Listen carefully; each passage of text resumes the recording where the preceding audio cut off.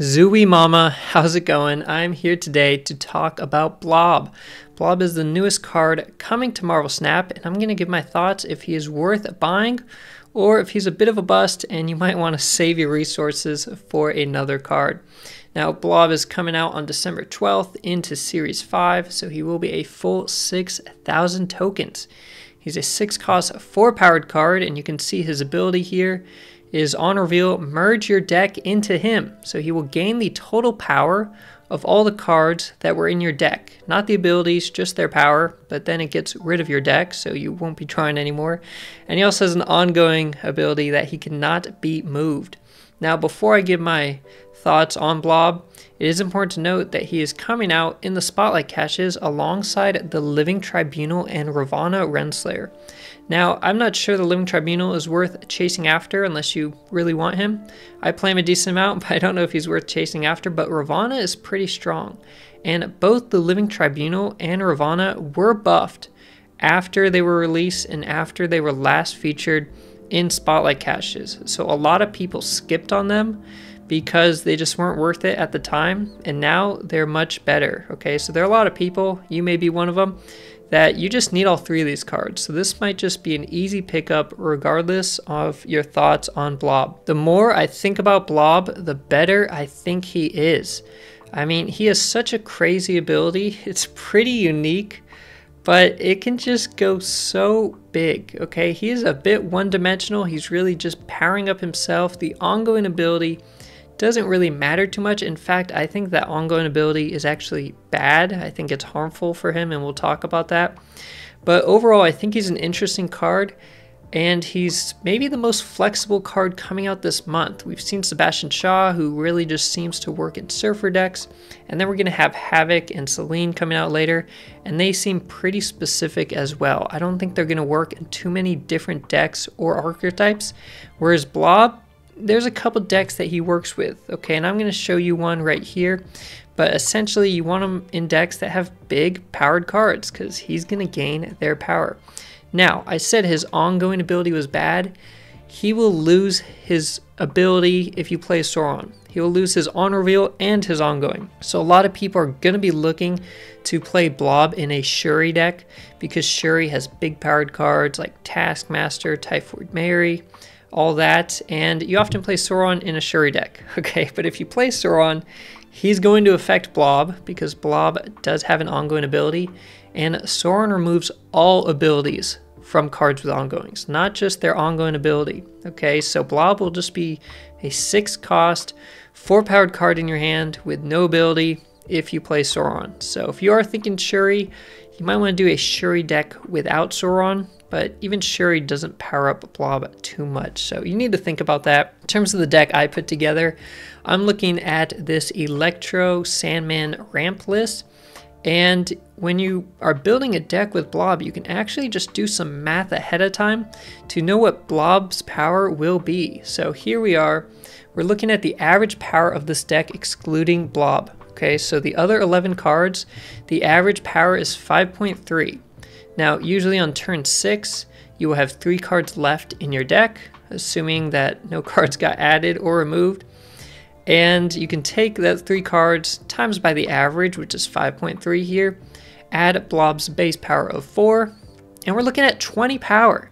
Blob could be a 20 powered card on average in this deck if you play him on turn 6, but you could even play him on turn 5 if you wanted, and then he would average about 25 power. And again, he has no other requirement besides the fact that he's, destroying your deck essentially, but that's the power of Infinite. But you don't have to skip turn 5, and you don't need to play Magic to extend the game and then skip turn 6 to do some Infinite on 7. I mean, you can just drop an Infinite on turn 6 essentially, even after you played a card on turn 5. So Blob can be very strong. Again, you're going to play him in decks with really big cards, but you could even have a bigger deck than this where Blob averages over 20 on the regular. So here, again, it's an Electro ramp list. We've got Sandman to just hard counter some opponents.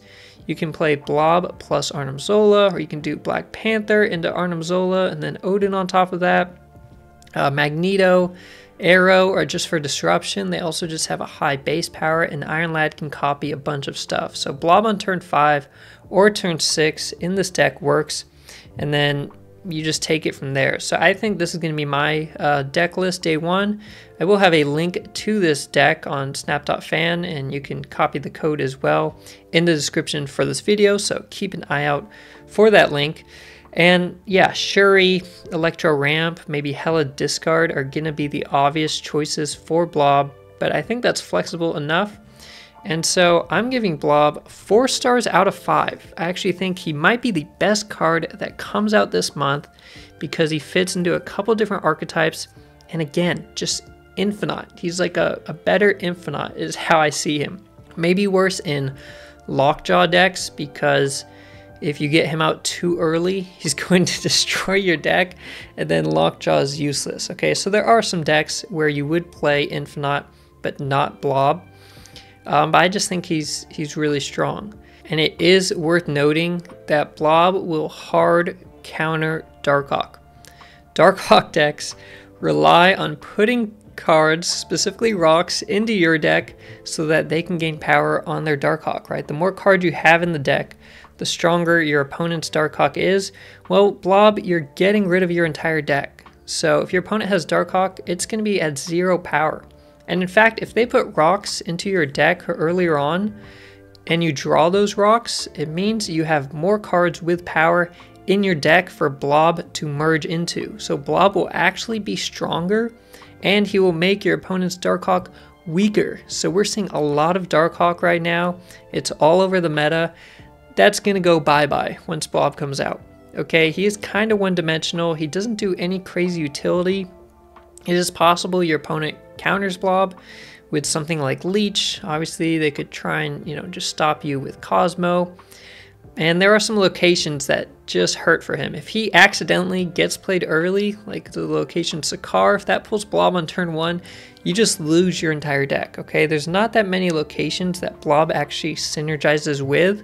He's got some ones that are really bad for him, but he does work on Lecha Gia, I think is how you pronounce it, and Vibranium Mines, because they add cards to your deck, which means Blob's going to have more cards to add, merge into himself to power up. Okay, so he's going to counter Darkhawk, which that alone means he's going to change the meta once he comes out. And then I think he sits as a staple as the new, just big raw power 6-drop, because I think it's unmatched. I mean, he doesn't really have much of a ceiling, right? He could be over 20 or over 30 power in some scenarios, and he's much easier to play than Infinite. So I think he's just the new big powerful 6-drop. I think he's going to be better than Sebastian Shaw has been. I think he's going to be better than Havoc, and maybe even better than Celine this month. So I personally am excited for Blob. The more I think about him and the decks you could put him in and just his raw power, the better I think he is. Still a bit one-dimensional, but that's just crazy power. So I give Blob 4 out of 5 stars. I think he's solid. I think he is worth getting, and especially if you do need the Living Tribunal or Ravana Renslayer still, I would definitely try and get Blob from Spotlight caches. And we'll have to see if I'm right or if I'm wrong. Let me know what you think of Blob in the comments down below. And until then, I'll see you next time.